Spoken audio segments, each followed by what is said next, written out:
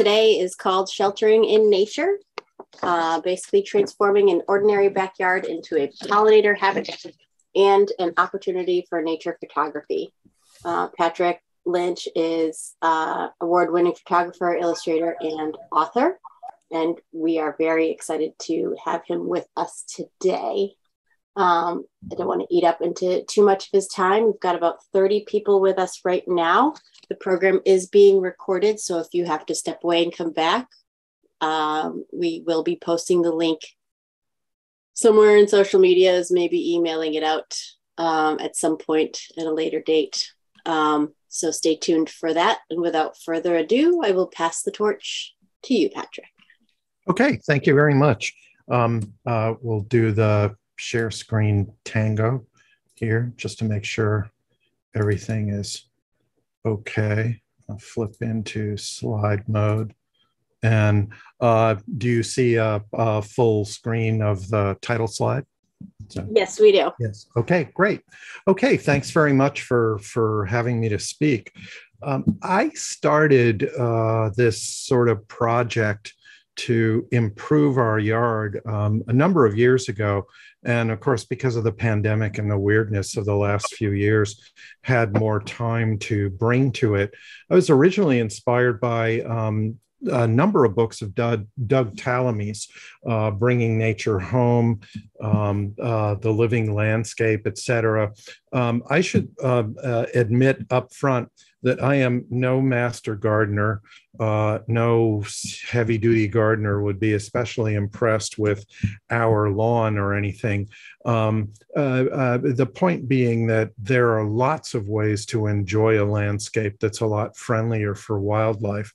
And you don't have to either spend a fortune or have your yard look as if it was somehow abandoned in order to do much better. I love Tallamy's idea in his latest book of a homegrown national park. As I'll explain, we've lost 50% of the world's wildlife in the last few decades. So, and that applies to insects too, things like butterflies, bees, and whatnot. So Tallamy's idea was if we all do our bit to make our yards a bit more friendly for wildlife, that we can help ease that crisis. And it really is a crisis in terms of what they call the insect holocaust. When I used to drive down to Florida to go birding and whatnot back in starting, say, in the mid 70s, one of the things you had to make sure you had with you was lots of paper towels and lots of Windex, because driving down 95 in Florida, you'd have to stop like every couple of hours or something just to get all the bugs off your windscreen. There were that many bugs. And most of the big things you would hit were dragonflies, just uncountable millions of dragonflies and whatnot. Now, when I go down to Florida, I still love to. This is just outside of the Kennedy Space Center in Merritt Island. Absolutely gorgeous place. I can go all day driving around Central Florida and have maybe one or two bug strikes. I can go into these mangrove marsh areas around Merritt Island, around the Kennedy Space Center, and not get a single bug bite all day. I don't know where they went. The subject is complex, but we are living through what really is an insect holocaust. And so even small things that we can do to make the world a friendlier place for things like bees and butterflies and other wildlife, it seems to me worthwhile. And I'll explain what we did with our yard. Not very expensive, not very ambitious. Basically, mostly what we did was stop mowing so much. So this is the ideal. is you go out and you have a bazillion beautiful wildflowers in your backyard, and the bees and butterflies love it. The secret fear, I think, when you talk to people about not mowing so much, is that your yard's going to look like it was designed by Boo Radley, and the place will look abandoned, and that it doesn't have to be that way at all. One of the things you should start off thinking about when you look at your own yard is look at it like an ecosystem, because it is. Look at the general landscape and geography around your yard. Think about and maybe make an inventory and notes about what kind of wildlife you already have and what habitats that you can very readily supply them without doing anything that's terribly expensive. I live in North Haven, Connecticut, which is about 10 miles directly north of downtown New Haven. And so that's our landscape context. I want more butterflies. I want more bees. I want more wildlife in general, birds, etc. But there are certain things because of the location of our house that I'm just never going to have. I love dragonflies. I love to photograph them, love to go out and find them. But we're never going to have dragonflies where I live because we're about at least a mile away from any open natural water course. We're up on a ridge. So we get dragonflies in transition. They go by from time to time. But that's what I mean about being realistic about your context. There are lots of things we can have. Dragonflies are not going to be one of them unless we got into something really expensive and elaborate, like an artificial pond or something, which we're not going to do. Our house is fairly conventional. We have a big lawn out front. And as I say, no master gardener would be bowled over by our house or our gardens. They're not very elaborate. The context, as I said, is we're on a ridge line. This is our house right here. That's Sleeping Giant State Park behind him. The vertical scale here is exaggerated a bit just so you can see the hills more easily. But we're up on the western ridge of New England's Central Valley. People call it around here the Quinnipiac Valley, or further north, the Connecticut River Valley. It's not, I don't want to go into geology too much, but it's not actually a river valley. It's a rift valley that formed when Africa and Europe pulled apart from what later became North America, and the Atlantic Ocean started forming. So the Quinnipiac is down below us here. We're up high on a ridge. And as I say, we're at least a mile from any freshwater or water course or stream or anything. So we're dry. Even in summers that were a little bit more moderate than our really bone-dry, droughty summer of 2002, we still don't have a lot of water. So that's something we need to think about, my wife and I, as we look around the yard and think of the kinds of ways, as I say, without spending a fortune, without getting into something very elaborate, that we can do to make our house friendlier. And I'll describe some of the things we've done. We start off with some natural advantages. We've got almost 2 acres of a suburban lot, and it's mostly boring old conventional lawn. The only thing I can say in our defense is that in the 25 years we've owned the house, we have never poisoned our lawn with anything and never fertilized it either. Stays nice and green out front because that's where our leaching field is. We have a number of trees. We're fortunate to have a big sugar maple and then a bunch of silver maples on the north edge of the property. And behind the property, we've got a hedgerow. And as usual with untended hedgerows these days, it's the basic structure is native plants, but it's also loaded with invasives like bittersweet and porcelain berry and stuff like that. I don't mind it because although it drives me a bit crazy when I look at it all, the animals love it. It's great shelter for them, as I'll describe later. So we don't go crazy with trying to beat back the invasives.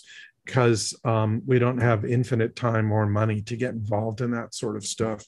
Mostly what we did to transform our yard is work on some of the flower beds that were already established around the house and make them a lot more pollinator friendly, bringing in wherever possible native or near native cultivars of things like coneflowers and black-eyed Susan and salvia and Joe Pye weed, other kinds of things that are very attractive to butterflies and bees and things like that.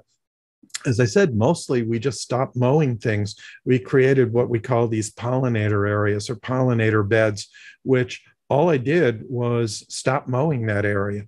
I mow around it all the time, so they're nice and trim. Nothing looks like it's been abandoned or overgrown. It's obviously a very deliberate flower bed in these areas here. And I did not, some people rototill them and do elaborate sort of stuff. I didn't do that. As you'll see, I have spiked some of the pollinator areas, like you can see it in the background here with garden center plants, not, just like Home Depot level garden center plants. Joe Pye weed, black-eyed Susans, we already had a lot of, so I mostly just get more of those by transplanting some of them. Lots of coneflowers, asters in the fall, etc., and loads of Joe Pye weed, because almost everybody who's into gardening has heard of butterfly bushes, and they do attract a lot of butterflies. But you know what? Joe Pye weed is native, and it attracts just as many butterflies as butterfly bush. So let me back up a little bit. The area you're looking at is at the top of the screen here. That is a natural low area in the yard that used to flood. We had that ripped out, put gravel and a drainage system in there, and then covered everything back up probably about 10 years ago or so. And so it's a natural bioswale. We keep the lawn sort of narrow here, so there's plenty of stuff. When we have very heavy rains, it can all drain out here. And now it drains right into one of these pollinator beds. So, and then there's the sort of hedgerow between our yards back here. So even in the heaviest rains, nothing reaches the street because the plants all absorb it all and it goes into the groundwater. Just a close-up of that pollinator bed. This probably shot last September or so. The asters are out. And as I say, it makes a great, if you've got a low area and have drainage problems, you can plant things that are friendlier there, and it acts like a perfect natural sponge and absorbs a lot of stuff. This is one of the side beds on the south edge of our property. It looks a little tatty here because you can't really see much of the mowed area. Again, I don't just let things grow like crazy. I don't want to offend our neighbors too much, etc. So everything is trimmed and has hard edges. We still have lots of lawn. We can play bocce and croquet and whatever. But within these beds, aside from spiking them with some garden center plants just to get things going and make them a bit more attractive, especially to bees and butterflies, that's all I did. I just stopped mowing them. So we're trying to create a balanced environment. We're into birds, we're into butterflies, we're into bees and other kinds of insects, pollinator insects, etc. And so we started off thinking about those things, but we got lots of other wildlife as well. The local foxes and even a couple of bobcats in the area just love that really thick, tangled hedgerow at the back of our yard, and they use that to transit through neighborhoods. We didn't start off thinking we're going to build a nice, friendly habitat for the local red-tailed hawks, but the field mice love the pollinator beds, these unmowed beds, and the red-tailed hawks love the field mice. So when we, again, thought about our yard, thinking about it really as an ecology, thinking about it not only in terms of what kinds of advantages do we have, what kinds of things like brush pile, rock piles, and other kinds of things that we might have. We don't really have any dust beds and grit. Birds like those kinds of things. We certainly do feeding in the wintertime. These are all dimensions you can think of when you're planting and planning the yard. One nice thing about yards is that they form a natural ecotone. That's an ecologist way of describing this transition between open areas, say like wild grasslands and whatnot, and then shrubs and trees gradually transitioning into forest. And they are very rich in wildlife because you get a mix of all of these environments together. So they happen to be very rich in wildlife. So effectively, we've used some of our pollinator beds to create ecotones between, say, that really built up the trees and tall shrubs in the hedgerow and our open mowed lawn. Brush piles, wildlife just love. So the foxes, the woodchucks, the field mice, all kinds of other things just love the kind of shelter there that you can get. So if you've got winter kill and yard cleanup and whatnot, you could think about designating some area of your yard. We just use the hedgerow. I pile stuff into the hedgerow and it creates yet more sheltered habitat. We also think about what the yard is like for wildlife in the winter, in the spring. We do have multiple feeders in the winter, in the colder months, but I also try to think about the profile of the mostly perennials that we plant, mostly native perennials, so that there's something blooming as long as possible. One thing that really helps is to keep a journal. When I first started doing this, and I'm a very active photographer, as you'll see as well, is we'd have a beautiful, say, June day. I'd be out in the yard with my camera. There'd be lots of things blooming. And I feeling like, okay, we're all dressed up and nobody's here. Where are all the butterflies? Where are all the bees? Well, it takes a while, particularly in our particular environment, for all of those things to get rolling. We get early bees and early butterflies like morning cloaks and things, although not so many morning cloaks because we don't really have a forest per se. We just have groups of trees. But several years of keeping a yard journal taught me that the big butterflies, the really large numbers of bees and skippers and other kinds of things, really in our yard don't get going until probably early to mid-July. And we'll have lots of stuff until at least early to mid-October. But in the springtime, we have lots of flowers, and for whatever reason, not that many insects. I think it just takes a while for the ecology to get rolling. So we're interested in, the same things most people are interested in if you're into butterflies and whatnot, big monarchs and swallowtails. I probably have at least 30 relatively common butterflies on our yard list. We get all the swallowtails, we get fritillaries, we get other more exotic things. Buckeyes are a little bit exotic for us, but we do get them sporadically from time to time. So it really helps to have some record, because from year to year, it's hard to remember that June is not such a great time, but by July, things will be a lot more interesting.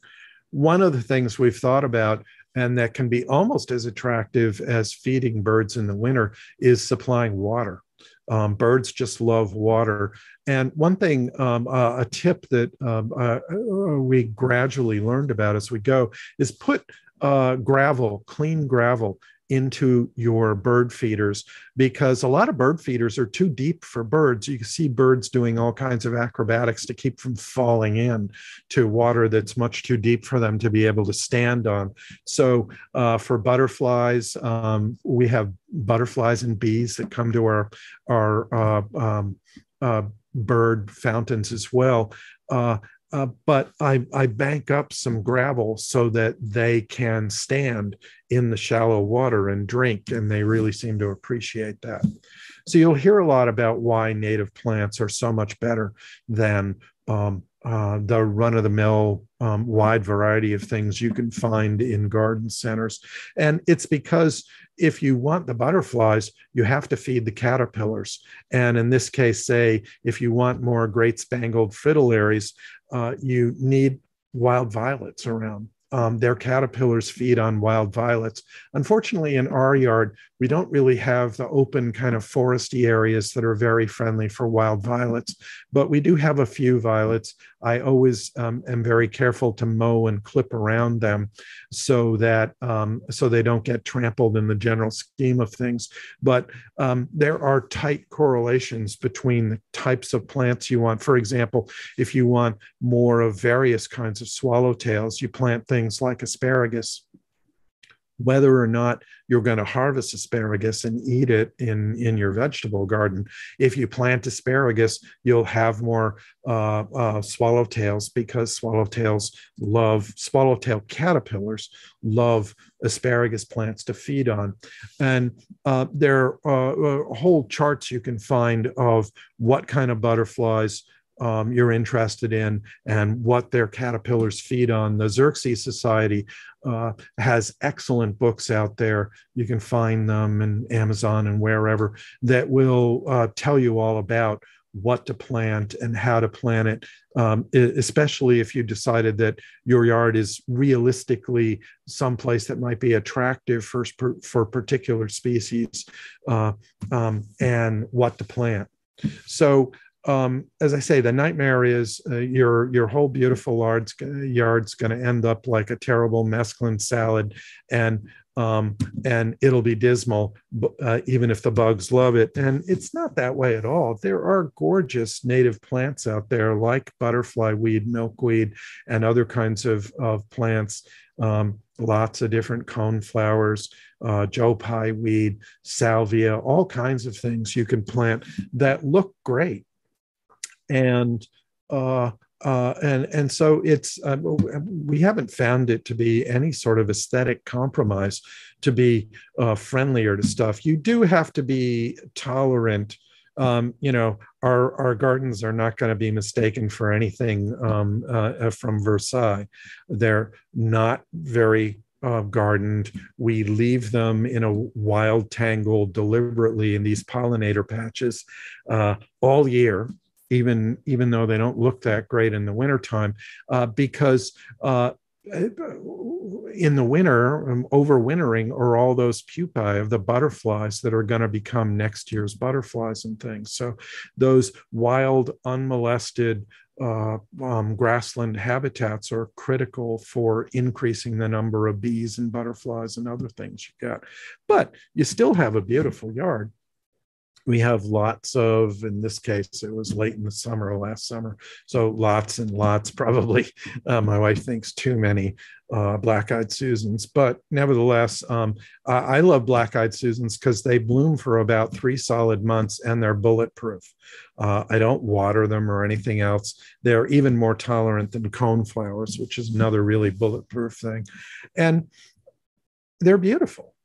One of the nice things, and if there's anything we can claim to, which might set the way we do gardening as opposed to other people, is just look very closely at all the marvels that you get, even from fairly modest plantings of native flowers and things that are attractive for pollinators and butterflies. We have beautiful, albeit small, albeit simple gardens. And as a photographer, I just love it.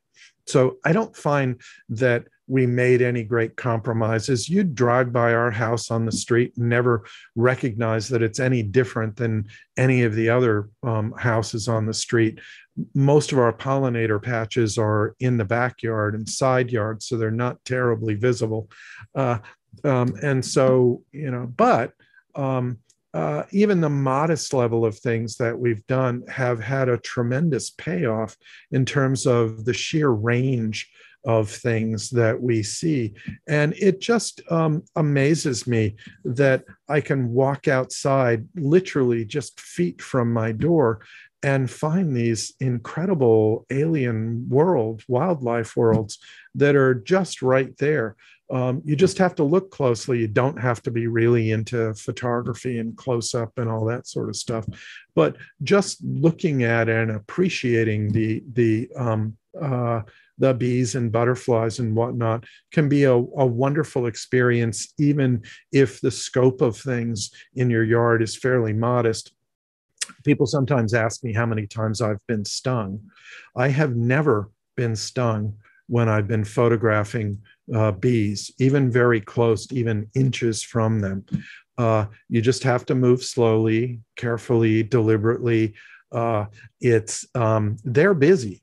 They don't want to sting you. It's stinging you is suicide for most bees. So I've never been stung. It's not a dangerous thing to look closely at things. Just don't swat them. Don't make sudden movements that they might interpret as threatening. And as I say, we didn't start off thinking we're going to make a woodchuck garden. But when the yard gets more friendly, when there's more shelter for them, when frankly there's more food from them, you get lots of other things that you didn't necessarily intend. Our cottontails, we've always had cottontails, but now that they've got so much more shelter, even out in the lawn areas, we have more cottontails and we see them a lot more often. As I say, woodchucks, chipmunks, all kinds of other things, and field mice, and much to the local redtails love the fact that there's a lot more field mice, the squirrels, etc. There's just a lot more shelter for things. You'll hear a lot of bad mouthing among people who are into pollinators about things like a butterfly bush. We have, from years and years, probably at least half a dozen substantial butterfly bushes. I'd certainly never consider removing them. You'll get just as many pollinators, and it's much more friendly to caterpillars if you plant things like Joe Pye weed. But even things like, and the rap about butterfly bush is that although mature butterflies love them, almost no native caterpillars feed on them. So it's a food desert in terms of young caterpillars and things. The older adults love them, and they do indeed draw in things. So I'd never consider removing ours. Here's a snowberry clearwing moth.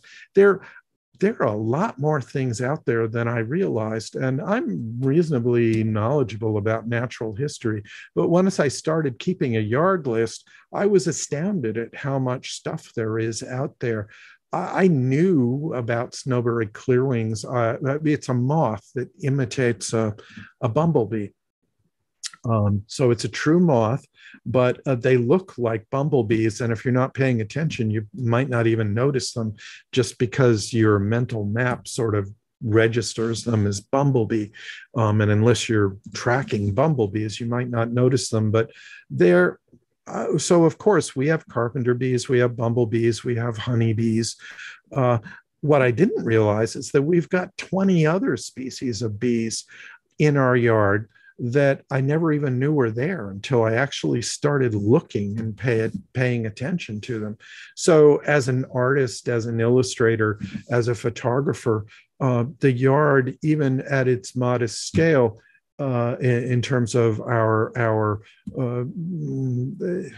accommodations to wild animals, is wonderfully inspirational. Just virtually every day in the summertime, I have a camera close to the door, and I go out and I look at what's in the yard. It's just a wonderful experience. And sometimes it's a weird experience. Yes.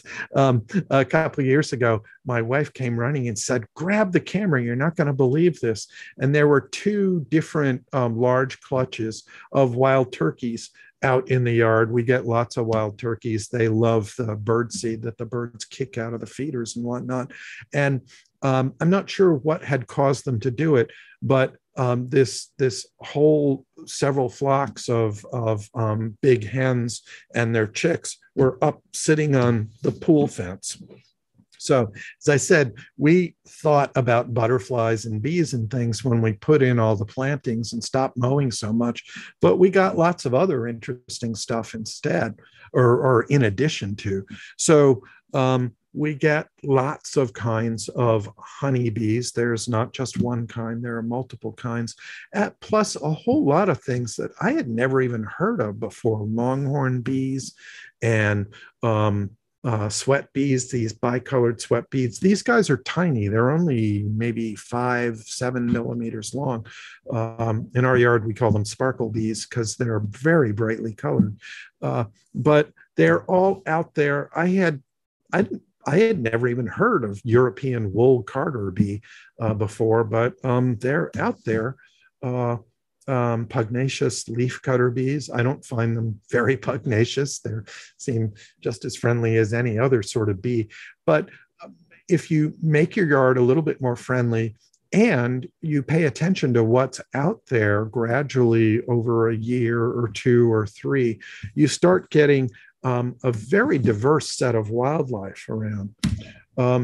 My wife hates thistles for obvious reasons. If you've ever backed into one, bull thistles, they're not native, they're considered invasive, and they very much are.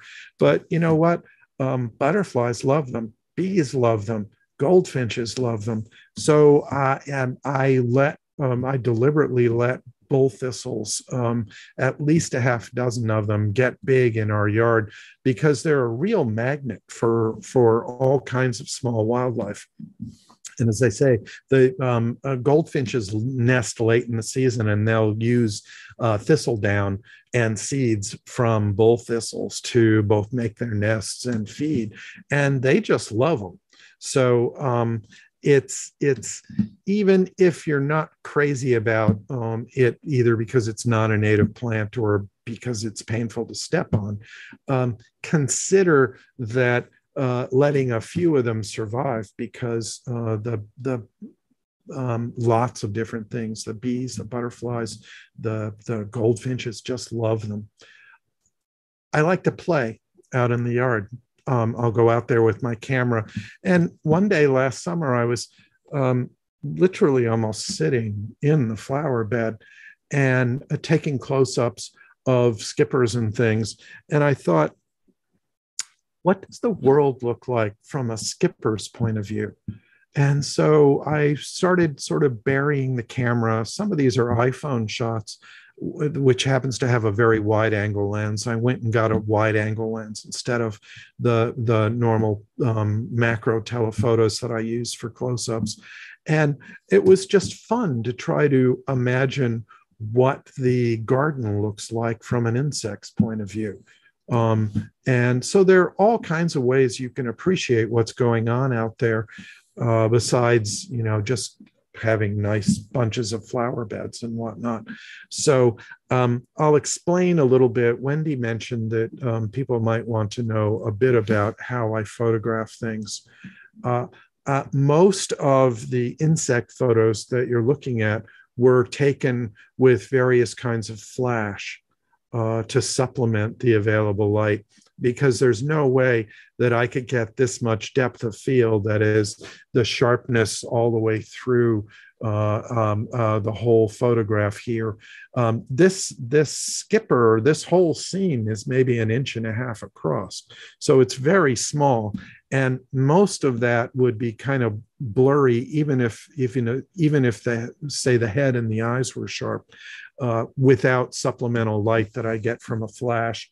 And for years and years, I've used ring lights. It's a kind of flash that fits over the front of the lens and gives you the advantages. It gives you beautiful, even, fairly shadowless light. And the disadvantage is it gives you fairly even shadowless light. So the rap on ring lights can be that although they make macro photography in many ways a lot more interesting. They can leave things a little bit flat looking. So in the last year, I switched over to another kind of a lens mounted flash system. And you can buy these things off the shelf. I bought it at Amazon. This flash setup costs, I think, I don't know, maybe $150 or something, which is in the general range of professional flashes. It's mounted on my Sigma 105 macro lens. I love this Sigma lens for a couple of different reasons. Most of my camera bodies are what they call 2/3 camera bodies. Mostly I'm using the Canon 90D these days. This happens to be a Rebel T6S, but it's a 2/3 sensor. That is, the sensor size is about 2/3 the size of a conventional 35 millimeter frame. And so lenses tend to have a bit more telephoto to them. So a 105 millimeter lens is the equivalent in classic 35 millimeter photography of about a 160 millimeter lens. And that's perfect for bugs because this lens will photograph from infinity to 1:1 with no extension tubes or anything else. So it's very flexible. And with the flash, it just makes a perfect combination for macro photography. So I've got this set up just sitting by the door all the time. And I, when I'm done with breakfast, I'll grab the camera and go out and look at what's in the garden today. It's usually very rewarding. Your camera does get covered with pollen, which I forgot to brush off, but it's a very flexible setup. But you don't need super stuff.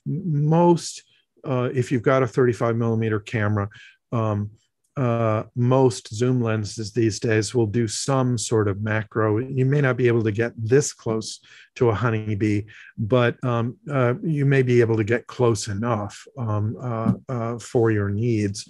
But you could only do this kind of photography with flash. It tends to have a hard-edged look to it. And if you don't like bugs, it can be a little harsh. But for the purposes of my books and other things, I want these insects, even though they're very, very small. This whole scene is maybe only slightly more than an inch across. So actually probably less than that, because these sweat bees are tiny. They're only 7 or 8 millimeters long. I do lots of other kinds of things. You can do photography with just about anything from your iPhone to small portable cameras. They don't have to be super expensive SLR cameras. I happen to have them anyway because I've been a professional photographer for 50-something years. But I don't always use flash. I get much softer effects and other kinds of things. And sometimes that's exactly what I'm looking for in the case of photography out in the garden. So you don't need super expensive cameras to do this. And there are all kinds of ways to appreciate things. If you don't like the really hard edge look of flash photography, don't use it. Lots of times I don't either, and I'm looking for these various very soft and sort of colorful with out of focus backgrounds and whatnot. And if we have done anything in our yard which is a little bit different than the average, it might be that we just look a whole lot more closely at what's going on out there. That I appreciate it every day. I love going out and looking at what happens to be there in the morning or the afternoon, and probably early morning, early to mid morning, once it's warmed up a bit, and late afternoon are the best times to go out. And there's always something new there, even though I go out virtually every day. I encounter new things. And even after probably 5 years of doing this intensively, I'm still finding new things that I had no idea or in the yard. So thanks very much for inviting me to speak, and I'm happy to answer questions if you have questions either about the plantings or how we handle the yard or about photography. So thank you very much. Thank you, Patrick. If anybody has any questions, you can use the chat box to pop your questions into the chat box. And we actually don't have any questions in the chat box at the moment. Judd did actually make a comment about living in Central Florida in the 70s. He said a large part of the windshield problem was the love bug, which came into Florida from South America and had no predators, and they took over the state. And the state now has them under control, hence cleaner windshields. Well, I don't mind cleaner windshields, but I'm just wondering where all the dragonflies and other things went. Because I have seen the changes. It's not just a windshield problem and not just a love bug problem, but I think anything we can do to make our yards a bit more friendly for the insects out there, fine. And by the way, none of these changes increased the ticks in the yard, where we don't have very many deer, thank goodness. And although we have white-footed deer mouse and other kinds of things, we've been lucky. I almost never see ticks in our yard. If our dog gets ticks, it's from going out to Sleeping Giant or something. It's not from our yard. And same thing with mosquitoes. So no more biting insects or other kinds of things. And as I say, although I've gotten very, very close many, many times to wild bees, I've never been stung. Janet had a question. She wanted to know what your thoughts are about euonymus. I'm assuming she means the winged euonymus firebush plant. Yeah, it's pretty. You see it. I see it out in the woods all the time. It's very noticeable, especially in the fall. It's one of those things that if you really, really love it and you're into gardening and you groom your yard well enough so that it's not likely to escape. I don't have any religious views about non-natives if that's your thing, but it's not helpful to bees and butterflies and local wildlife, aside from maybe providing some shelter, because it's not native. And so we don't have any, and I wouldn't go out and plant any, because if I had space for a winged euonymus, I'd much rather plant something much more butterfly friendly in there. I'd probably park another bunch of Joe Pye weeds or something into that space instead. Julie was interested in knowing how your gardens and the natives handled the drought this summer. Did they require watering, or how did you handle that? We have an area in our backyard which is close to the house, which has a pergola in it, and shade for an outdoor table and things, and essentially our kitchen garden, which we don't do. There's so many excellent, local places to get good fruits and vegetables that I don't do vegetable gardening anymore, but we're both really into cooking and we love having fresh herbs. And so I did water those pots and other sort of decorative things, which are immediately on our back patio. But other than that, I didn't do any watering. And it was not a good summer for, I noticed fewer of everything really than we have had in previous years. And if it turns out that this was not anomalous and that it's going to be the new normal to have a really serious drought in July and August, and even we have a pool. So pools are great heat sinks, and we notice that August is always distinctly cooler than July. So you think of August as a high summer month, but it's actually cooler than July, but not this year. And so this year, I'm hoping was the climate's been warming for a long time. So things getting warmer is not that unusual. And droughts in especially southern New England, at least moderate droughts in the late summer, aren't that unusual. But this was a bad year. And the short answer is I didn't do anything extraordinary to try to water the lawn or even a lot of our flower beds. And we have well water, so we can't be extravagant with water to begin with. So the short answer is no. Our stuff shriveled up the way everyone else's did.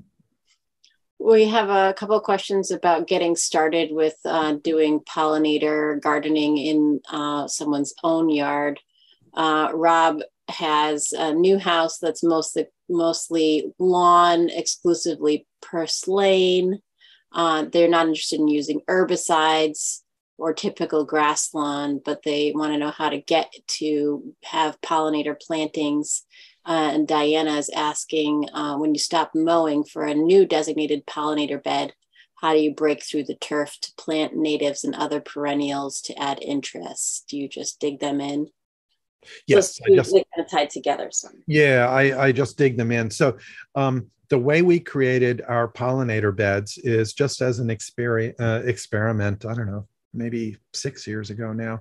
I just stopped mowing certain areas. I just picked out a big square and mowed around it and just started letting the grass grow. So other people have done more elaborate things, picked out a bed and rototilled it and did a lot of plantings and whatnot. I did not do that. I just stopped mowing to see what would happen. And you get a lot of tall grass, and there's many critters that just love that all by itself. But I decided I wanted a wider variety of things.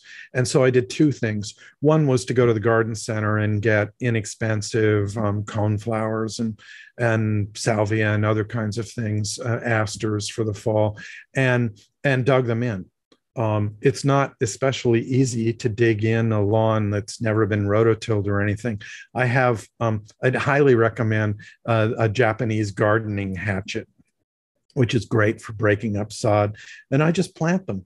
I will water them for the first couple of weeks or so just to get them going. But other than that, nothing. So we've got these grassy areas. I spike them with wildflowers and whatnot just to make them look nicer. And that's about it. And they've been going for probably 6 years now. The only other thing I do is things like sumacs and other woody things will try to get into the beds, and I just use a machete and chop them down. I have a hedge trimmer that I use to trim down things like mugwort and ragweed, because I don't want to promote those. They're wind pollinated, which is why they cause allergies. So they're irrelevant to bees and butterflies and things. And I just rather not produce a big patch of mugwort or ragweed. So I do cut those out. But other than that, I really don't groom them at all, aside from periodically adding more coneflowers or whatever to the mix, just to make them more interesting and a bit nicer to look at. Sorry, go ahead. Yeah, it was simplicity itself. Just stop mowing an area and see what happens. Yeah, I think that's a good idea for you, Rob, asking how to get started, and you don't want to use herbicides. I would start by just stop mowing. We have neighbors with conventional lawns on either side of us, and we've talked to both of them about it. And as I say, our pollinator beds are very closely trimmed. They have hard edges. They do not, people may be puzzled about what exactly we're up to, but it's very deliberate looking. So, it's not as if you have to let your whole lawn go to a wild meadow and maybe alienate some of the neighbors. Uh, uh, but at this point, although I haven't converted anybody in the neighborhood, nobody's ever objected to the way things look. So maybe we've just been lucky, but our pollinator beds are very deliberate looking. So it doesn't look like we've just abandoned an area of the yard. Susan had a question. She wanted to know if you'd looked into a certified backyard habitat program, and does that exist in Connecticut? I've seen signs for various things. We haven't. I'm not, I'm not trying to earn a merit badge in butterflies or anything. So we follow many of the same recommendations. We do not fertilize, so I don't want to be poisoning the local waterways and whatnot. And we certainly don't put any herbicides or 2,4-D or other kinds of things down in our lawn. We haven't done that in the 25 years that we've had the yard. We were fortunate in that our big, mostly beautiful conventional lawns, except when there's a drought, seems to do very well on its own because it's sitting over a leaching field, and so it seems to have plenty of food from that. But of course we get dandelions, and I don't object to dandelions. I think they look nice. So and we have clover, which I'm happy to encourage. But mostly, aside from cutting the lawn, we don't pay a lot of attention to it, and we certainly don't, use ChemLawn or, I think it has a different name now, but it's the same awful stuff. So we don't do that.